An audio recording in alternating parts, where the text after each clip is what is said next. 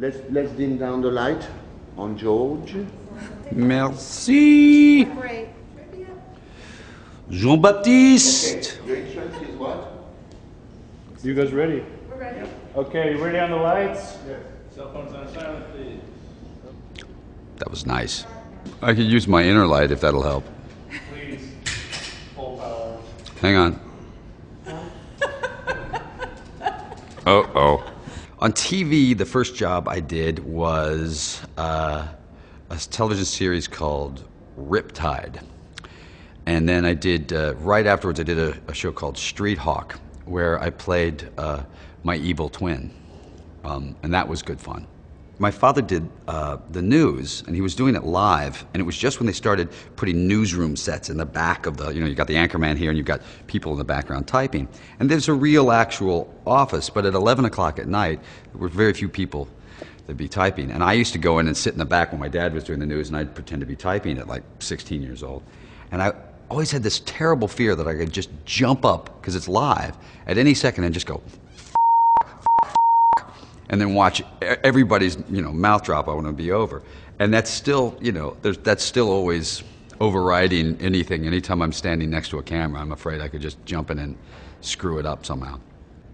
It's not easy to direct yourself, but mostly it's about modesty, because if you have any sort of a modicum of modesty, you're sitting you're doing a scene. If you do more takes on yourself than you do on the other actors, you look like a real schmuck. So mostly it's about, it's mostly just embarrassing. I think that's the best way to put it, is it's embarrassing.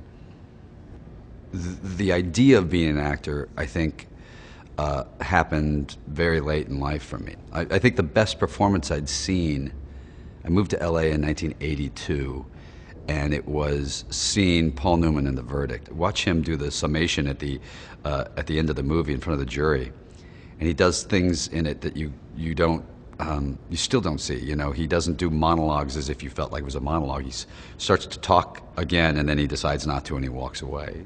The first movie I remember seeing, my parents took me to see Mary Poppins, which I loved. The first movie I took a date to was, I honestly couldn't remember, but you got to remember about the time. So it was probably like 1976. So let's just call it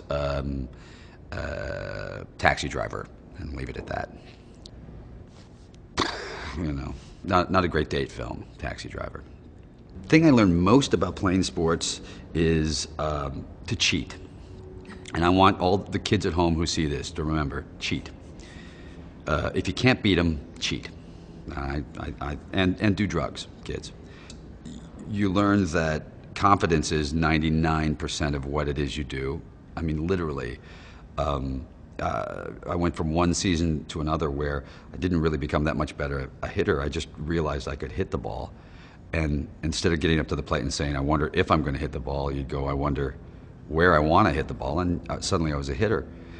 The hardest thing about playing football in this film was the athletic supporter, because, it's hard over the truss. It's uncomfortable, I have to say. The hardest thing about playing football was it hurt.